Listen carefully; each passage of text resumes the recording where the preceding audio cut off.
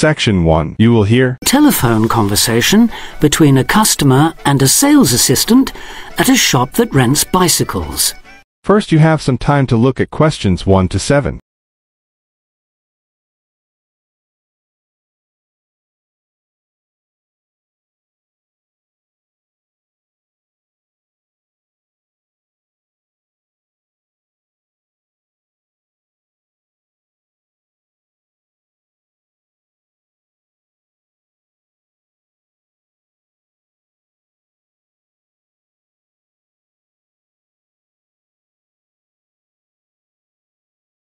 Now we shall begin.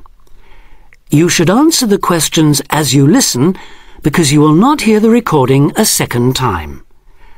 Listen carefully and answer questions 1 to 7. Hello, Clark's Cycle Hire. My name's Keith. How can I help you? Oh, hello. I saw your ad in the local paper, and as I'm thinking of doing some cycling, I'm wondering what kinds of bike you have and what your prices are like. Well, we hire out 2 main types of machine, touring and mountain bikes. Are you likely to be riding off-road, do you think? No, I'll probably be sticking to roads and country lanes, so a touring bike would be best, I think. Right, well, the rate will be £50 for a week or £14 per day. So it's a lot cheaper to rent by the week? Yes, definitely. Though it's important to bring the bike back on time. Otherwise, I'm afraid we have to charge a late return fee. And how much is that? For each additional hour, it's £1.25. So if you were a day late, it would cost another £30? Yes, that's right. I'd make sure I didn't do that then. I should also point out there's a deposit which you get back when you return the bicycle. In good condition, of course. On touring models, it's £60. Is there anything else I'd have to pay? No, that's it. Though if you're planning to ride fairly long distances, you might like to have 1 or 2 accessories. Such as? Well, for another £5 we can supply lightweight bags, either panniers or the handlebar sort. It's amazing how much they can carry, and the way they're designed means they don't get in the way when you're riding. Well, I'll see. But what about essential things like a pump and a repair kit? I wouldn't have to pay extra for those, would I? No, there's no charge for things like that. Or for a lock. It's a good strong one too. Just make sure you don't lose the key. That reminds me, what about insurance? What happens if someone steals the bike, in spite of the wonderful lock? Didn't I mention that? Oh, I should have told you that's included in the rental too. And it covers everything, does it? It covers you against theft of the bike, yes, as long as it's securely locked at the time. You'd have to pay part of any individual claim, though. How much? If the bike was stolen and not recovered, you'd be liable for the first £100. So, if I do go ahead and rent one, how do I pay? By cheque or would it have to be cash? Neither, I'm afraid. We can only accept credit card bookings. Otherwise, we'd have to ask our customers for the full value of the machine as a deposit. I've got a Visa in my name. Would that be okay? Sure. Now you have some time to look at questions 8 to 10.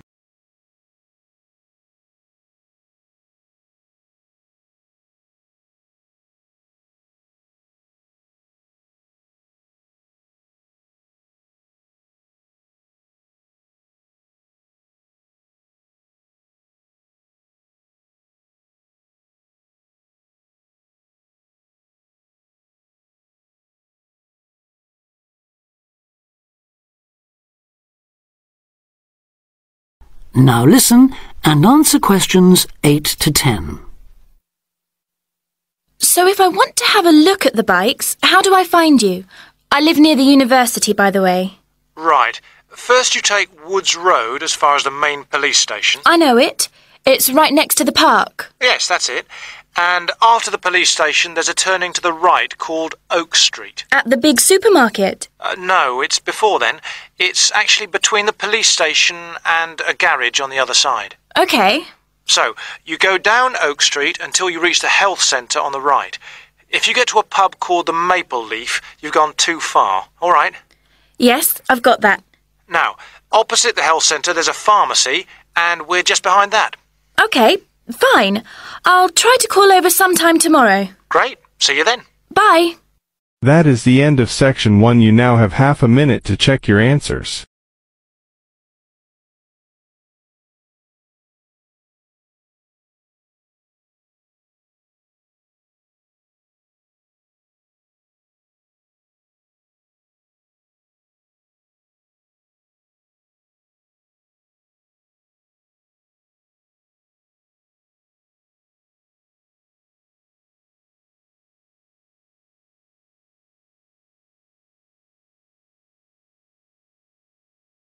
Section 2.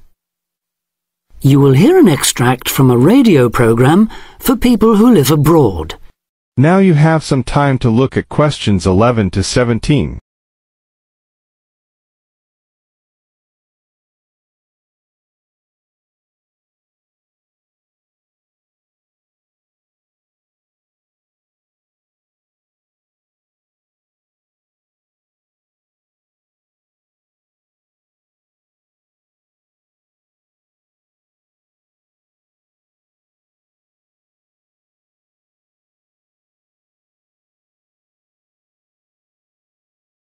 Listen and answer questions 11 to 17.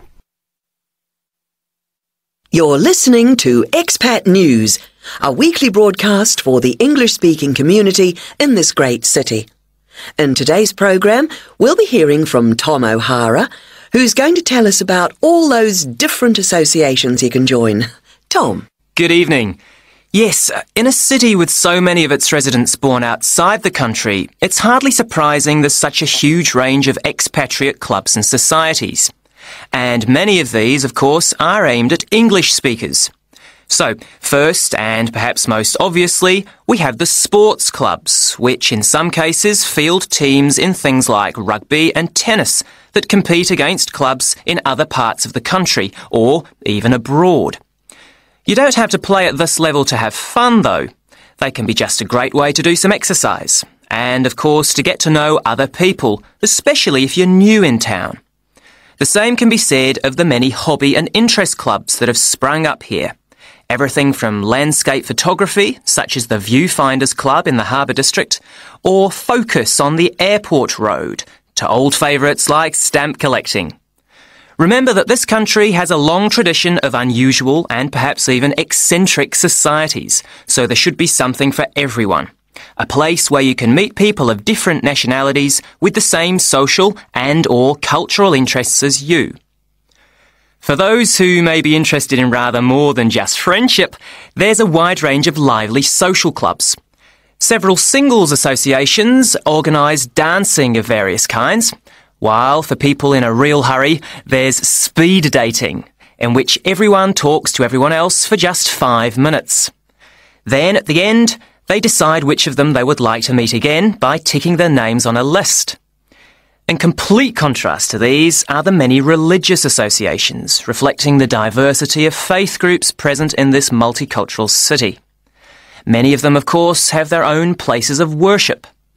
Perhaps also of interest to those who've come here from other parts of the world are the international and cultural societies. These often provide a meeting place for people from a specific country, China, for instance, and particular ethnic groups, such as Afro-Caribbeans. As in other major cities, we have here local branches of many charities with names familiar around the world. Meetings of human rights organisations like Amnesty International are held regularly in English, as are those of environmental groups such as Greenpeace. All funds raised, by the way, go to the same kinds of good cause as they do in other countries you may have lived in. Inevitably, perhaps, there are also the political clubs, often connected with a particular party and, indeed, a particular country. So we have, for example, a local association of Republicans linked to and campaigning for that party in the US, and Liberal Democrats here doing the same for their party in Britain. Finally, on a lighter note, there's plenty to choose from in the performing arts. Whether you enjoy taking part or just watching and listening, you can take your pick from a whole range of groups. To take just a couple of examples, there's light opera at the Memorial Hall in the city centre, or a very lively amateur theatre company in the Park District. In summer, they give open-air performances of Shakespeare plays, free of charge. Now you have some time to look at questions 18 to 20.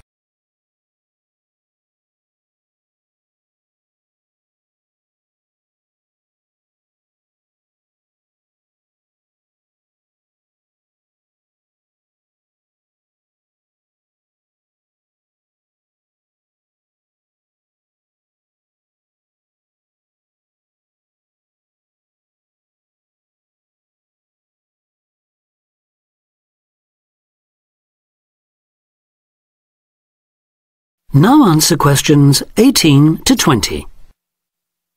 I should mention at this point that clearly some districts have a higher concentration of English-speaking clubs than others, and that certain parts of town tend to specialise in particular activities. An obvious example would be the number of water sports clubs down near the river. Whatever the number though, they usually have one thing in common. With the exception of a few associations linked to particular countries and supported by their embassies here, in the vast majority of cases, it is the individual members who fund them, so an entry fee or a subscription will be charged. You may be used to council-subsidised sports centres and the like in your home country, but I'm afraid that's not the case here. Assuming you can afford it then, you can be fairly sure that somewhere out there you'll find a club that caters for your own particular fascination. If it's very important to you and you intend to spend a lot of time on it, it might even determine which district of the city you decide to live in. In the unlikely event that you really can't find such a club, the solution is to try to persuade friends and anyone else you meet of the need for one. You could also use the local small ads on the internet to suggest the idea. You'll be amazed at just how many people share even the strangest interest. Then you can start your own. That is the end of section 2. You now have half a minute to check your answers.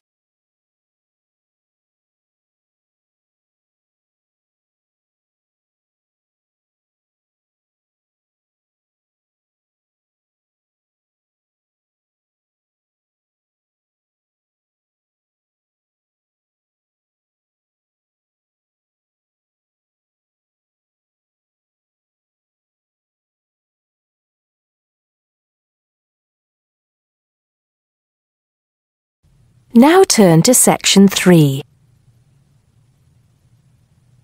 Section 3.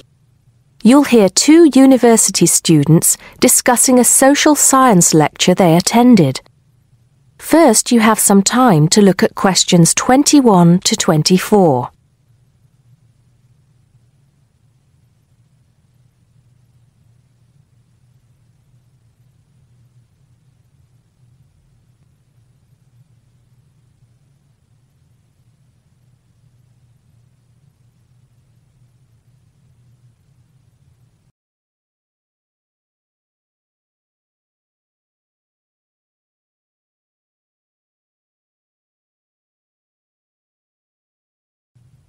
Now listen carefully and answer questions 21 to 24.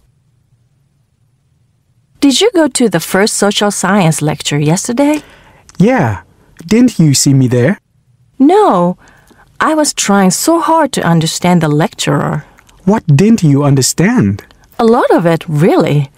For example, he said we needed to study history as part of the course, but I didn't get why. You probably missed it. He said early on that we need to learn from our past mistakes. Right. But he also said we need to put ourselves in the place of our ancestors. Why is that? I think the point is that it's not enough to know how they lived and what they did. We need to know what they thought. I see. And I've written transferable skills in my notes next, but I have no idea what that means.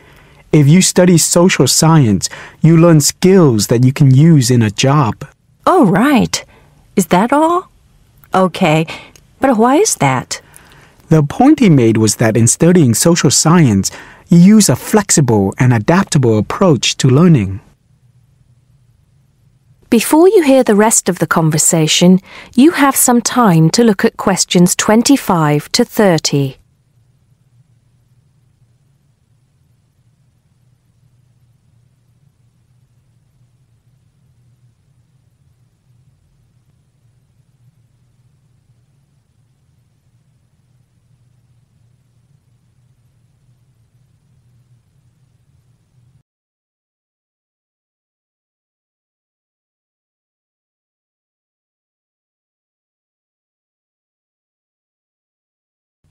Now listen and answer questions 25 to 30.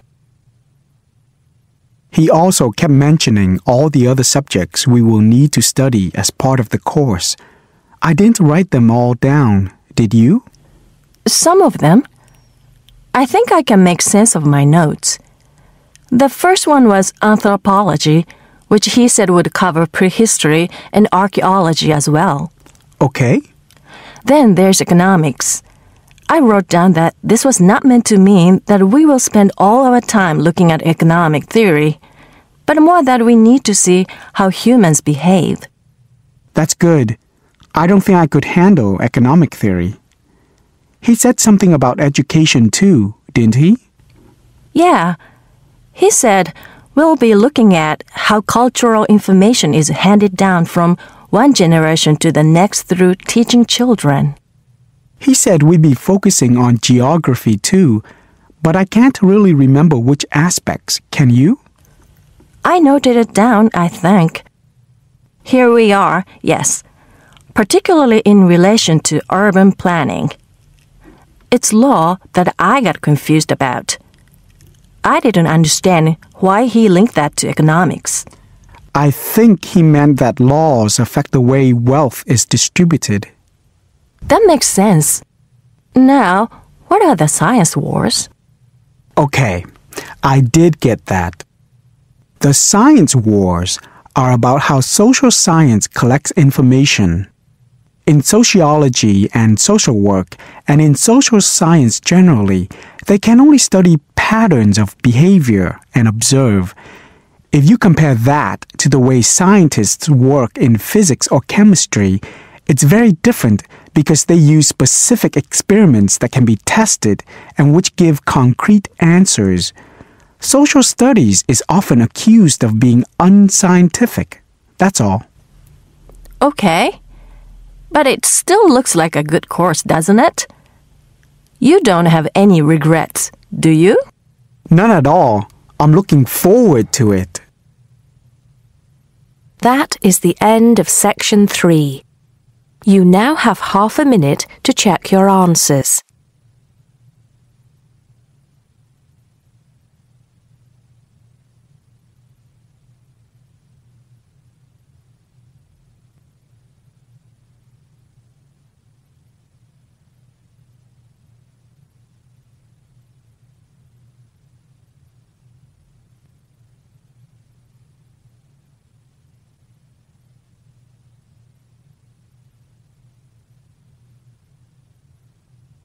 Now turn to section 4.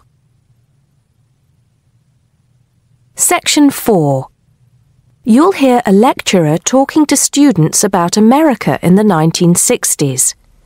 First, you have some time to look at questions 31 to 37.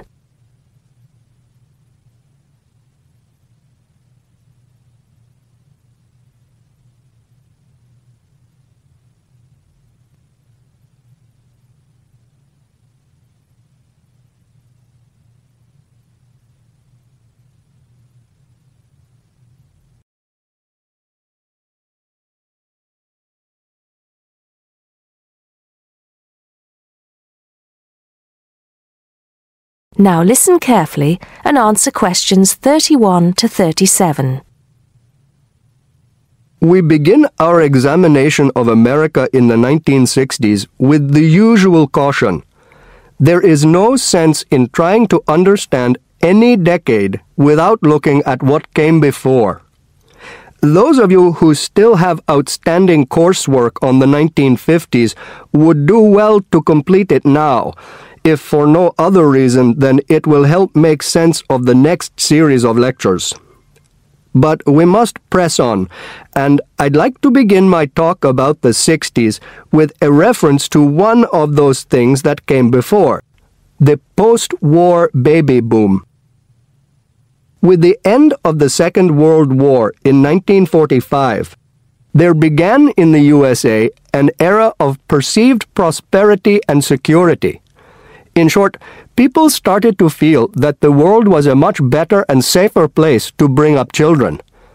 So, at the start of the 60s, all those children born in the baby boom, 70 million in the US alone, were teenagers. As the 60s progressed, and as this large number of people approached adulthood, there was a noticeable shift in the balance of power, and young people began to have a voice in ways that were not considered possible in the more conservative atmosphere of the preceding decade. Things were moving forward at a rapid pace. The literature of the time brought out all the taboos. Everything was covered, such as race in, for example, the book To Kill a Mockingbird. The role of women changed, and equality for women, well, let's just say that once certain books were published, women were no longer going to be satisfied with their roles as devoted wives and mothers.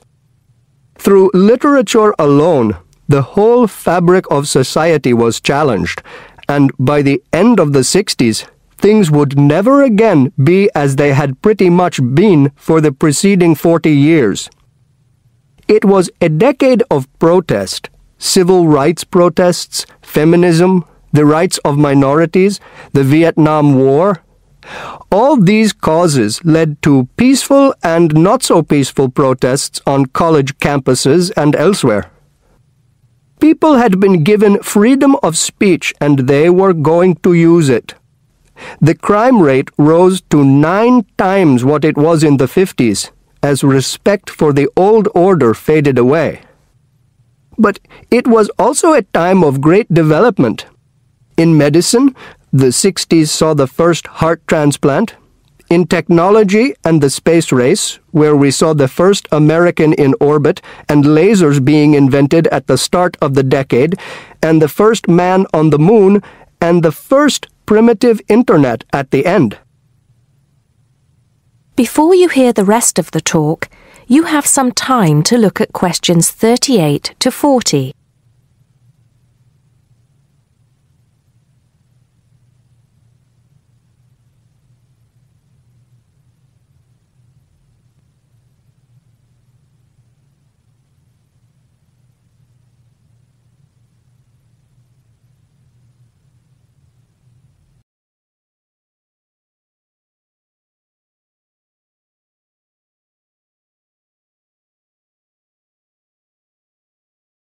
Now listen and answer questions 38 to 40.